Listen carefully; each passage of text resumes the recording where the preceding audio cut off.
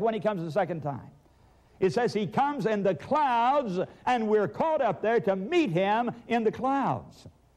Now let's ask another question. We found out what happens to those who are sleeping in Christ, the righteous dead. What about the righteous living here on the earth at that time? Read verse 17 now, 1 Thessalonians 4:17. Then we which are alive and remain shall be caught up together with them in the clouds to meet the Lord in the air, and so shall we ever be with the Lord. And so the living are translated in that moment of time. Their bodies are instantaneously changed in the twinkling of an eye. They're given the same glorious immortality that those received who came up out of their graves. And together all the saints ascend into the cloud to meet Jesus. He does not come to the earth and touch the earth. We go up there to meet him. Now, while we're still talking about the righteous, and before we get on to the question of the wicked, let me ask this question. Where do they go after they're caught up to meet him in the clouds? I know not long ago I heard a preacher say, well, they go up there into the cloud to meet Jesus, and then they go over there, they're transported over on the other side of the hill somewhere, and they're brought back down to the earth again. No, friends, this is not what the Bible says at all. Let me tell you where they're going. Jesus told us where they'd be going at that time. When he went away, just before he went away, in John chapter 14, he said, let not your heart be troubled. Ye believe in God, believe also in me. In my Father's house are many mansions. If it were not so, I would have told you. I go to prepare a place for you, and if I go and prepare a place for you, I will come again and receive you unto myself, that where I am, there you may be also. Listen, friends, Jesus went to his Father's house, where the mansions were, and he said, I'm going to prepare a place for you there, and then I'll get you and take you to be with me where I am. And so now when the righteous are caught up to meet him in the clouds, he takes them to that place where those mansions have been made ready. Right on up through the great open spaces of the sky, past the planets, the sun, the moon, the stars, to the third heaven, the paradise of God, where the throne of God is located. And that is where the righteous will go when Jesus comes to receive them as they're caught up to meet him. But now, let's think of the wicked. What happens to them? What about the wicked who are in their graves at the time Christ returns? What happens to them? All right, now we read it just a moment ago in Revelation chapter 20 and verse 5. Remember, it said, but the rest of the dead live not again until when? Until the 1,000 years were finished. And so the rest of the dead, the wicked, who are sleeping in their graves, when Jesus comes, they remain there, sleeping right on through the 1,000 years. They do not come up at that time at all, because we're told clearly that they do not rise. They will not be brought to life until the end of the 1,000 years. So, friends, that explains it for the righteous. It explains it for the wicked dead. Now we have one more group to think about, and that is the wicked who are living here on the face of the earth. What happens to the living who will see Jesus come in the clouds? Let's come now to 2 Thessalonians. 2 Thessalonians 1, and I'm beginning to read with verse 7. And to you who are troubled, rest with us, when the Lord Jesus shall be revealed from heaven with his mighty angels, in flaming fire, taking vengeance on them that know not God and that obey not the gospel of our Lord Jesus Christ, who shall be punished with everlasting destruction from the presence of the Lord and from the glory of his power, when he shall come to be glorified in his saints. Now this says that when Jesus comes to get his people and to glorify and immortalize his saints, at the same time the wicked people are slain by the brightness of his coming. You see, friends, sin can't exist in the presence of God. His infinite holiness is such, his purity is such, that sin cannot survive in his presence. And so the wicked people are afraid of him. You know what the Bible said. They run and cry out to the rocks and mountains and try to hide themselves in the caves of the earth so that they will not have to face him. In fact, in Revelation 6 and verse 14, it tells us of their reaction to this revelation of Jesus and the clouds of heaven. In verse 14 of Revelation 6, it says, and the heavens departed as a scroll when it is rolled together, and every mountain and island were moved out of their places, and the kings of the earth, and the great men, and the rich men, and the chief captains, and the mighty men, and every bondman and every free man hid themselves in the dens and the rocks of the mountains, and said to the mountains and rocks, Fall on us, and hide us from the face of him that sitteth on the throne, and from the wrath of the Lamb. For the great day of his wrath is come, and who shall be able to stand? Don't you see, friends, how they're not ready? They're afraid, they're ashamed, and they try to get out of sight of this glory of the coming of Jesus. And they cannot live in that presence. Our God is a consuming fire, the Bible says. For those who are unprepared, who are unspiritual, who are unconverted, who do not have the power of the Holy Spirit in their lives, they cannot live in the presence of God. And so they're slain by the brightness of his coming. Their bodies are scattered over this earth from one end to the other. And they're left here slain on the face of the earth. Now, do we have the picture in mind, friends? We've read the text now to make this very clear. The righteous have been caught up and taken with Jesus to the place that he made ready for them. The wicked in their graves remain there. The wicked living are slain by the glory and the brightness of his coming. What does that leave here in this earth, friends? Why, it's left empty, isn't it? It's left empty. I've had people ask me, Brother Joe, will anybody be converted in this world after Jesus comes?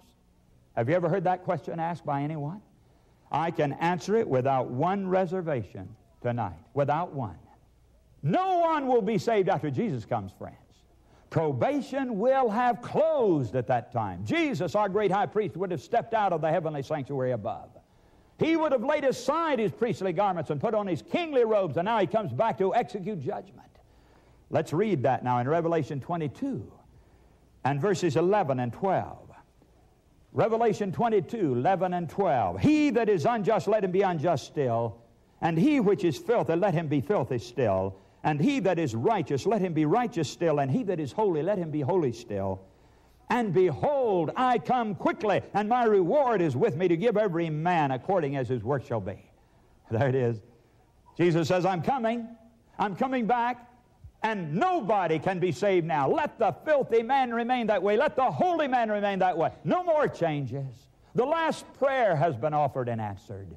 There is no more blood in the heavenly sanctuary to be offered. Jesus has left the most holy place now. And no prayers can be answered. No saving can be done now. So when Jesus comes, my friends, that's it. That's the end of human probation. In fact, who is there to save? Who is there in the earth who could accept the Lord Jesus? No one is left here. The righteous have been taken away. The wicked are all dead. In fact, Jeremiah describes it over in his book of prophecy in the Old Testament. Jeremiah 25.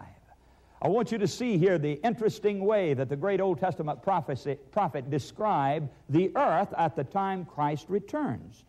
In verse 33 of Jeremiah 25. And the slain of the Lord shall be at that day from one end of the earth even unto the other end of the earth. They shall not be lamented, neither gathered nor buried. They shall be dung upon the ground. Isn't that plain? Why, he's talking about the end of the world. He's talking about this great day when Jesus comes. And he said the wicked people are scattered everywhere, and they're not gathered, they're not wept over, and they're not buried. Why are they not buried, friends? Nobody to do it, is there? Why are they not wept over? You know, surely somebody would cry for the wicked. They must have some loved ones that would be bereaved by their death. No, the Bible says that no lamenting, no weeping, no mourning for them. Why? Nobody here. Nobody here. The earth, my friends, has been emptied of its inhabitants. In fact, Isaiah speaks of the very same event and the same time. In Isaiah 24, verse 1, Behold, the Lord maketh the earth empty and maketh it waste. Look down at verse 19. The earth is utterly broken down. The earth is clean dissolved. The earth is moved exceedingly. Verse 20, The earth shall reel to and fro like a drunkard, and shall be removed like a cottage. Oh, friends, you know why this great convulsion of the planet is taking place? Why, the Bible says a tremendous earthquake is going to rock this earth at the time of Christ's return. The very worst that men have ever known. Nothing like it. Mexico City, nothing compared to this great earthquake. In fact, the prophet John describes it for us in Revelation chapter 16. You want to read a very dramatic description of this last moment earthquake before Christ returns. Revelation 16, verse 18, and then verse 20. And there were voices and thunders and lightnings, and there was a great earthquake, such as was not since men were upon the earth, so mighty an earthquake and so great. And every island fled away, and the mountains were not found. Why, friends, it's going to be so terrible, it will actually shake down the mountains. They'll explode and dissolve out there on the plain. And it says that islands are going to flee away. Inhabited islands disappear right into the depth of the sea. That's how fierce this is going to be, friends. There won't be a building left on planet Earth. All the great cities, the skyscrapers, will come tumbling down into a pile of rubble and ruin, according to the way the Bible describes this earthquake. And nothing will be left here but desolation. It'll be a no man's land. It'll be chaos, my friends, according to the way the Bible describes this event and the following things that happen to this planet. In fact, let's come now to Jeremiah chapter 4 and see a vision, read a vision that he had of this earth after Christ came. Now, you want an eyewitness report. Here it is, because the prophets received some very vivid revelations in dreams and visions of what would happen. And here's what Jeremiah saw in Jeremiah 4, verse 23. I beheld the earth, and lo, it was without form and void, and the heavens, and they had no light. I beheld the mountains, and lo, they trembled, and all the hills moved lightly. You see, the aftershocks of the earthquake are still there in the eyes of the prophet when he sees it. And he said, I beheld, and lo, there was no man. And all the birds of the heavens were fled. I beheld, and lo, the fruitful place was a wilderness, and all the cities thereof were broken down at the presence of the Lord, and by his fierce anger. You see, the Lord has come in this picture. He has actually seen there the coming of Christ. He saw the earthquake. He saw the aftershocks of it. And he said the hills were still moving lightly, and there was no man. He said, no man. Of course, the earth was emptied at the presence of Christ.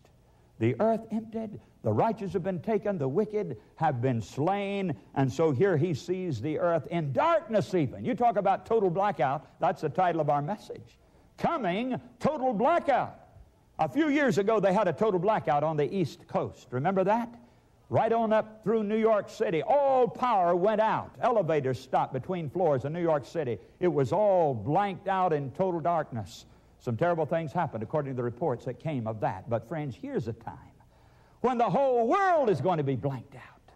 Not a man, not even a bird, it says. And everything lying there in utter confusion. What a picture this is of the things that are going to happen when Jesus comes, friends. And the earth emptied of its inhabitants.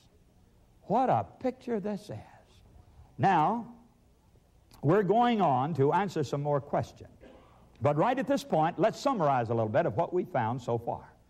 We found that when Jesus comes, that's the beginning of the millennium, the beginning of the 1,000 years. When he comes, there'll be 4 classes of people to deal with.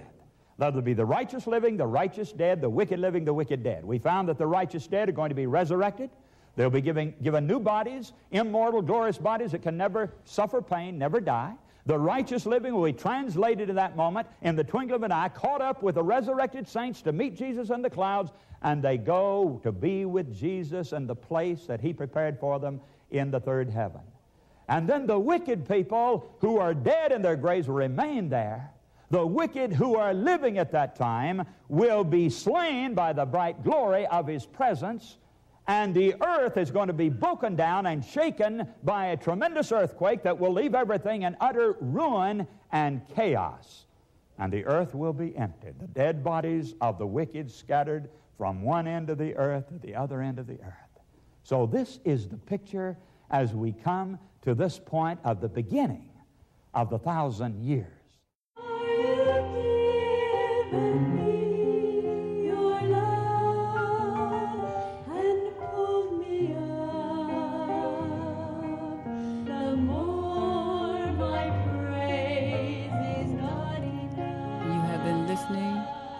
To LPJ, Spreaker Radio, with Mr. and Mrs. Sweetthing. And that was Joe Cruz with Coming World Blackout. And it is coming. It's coming. And if you're not ready, you need to get yourself ready and find Jesus. That's right. He wants to be ready, not getting ready. Not getting ready. You have heard the truth, the word. And the truth shall set you free. And it will set you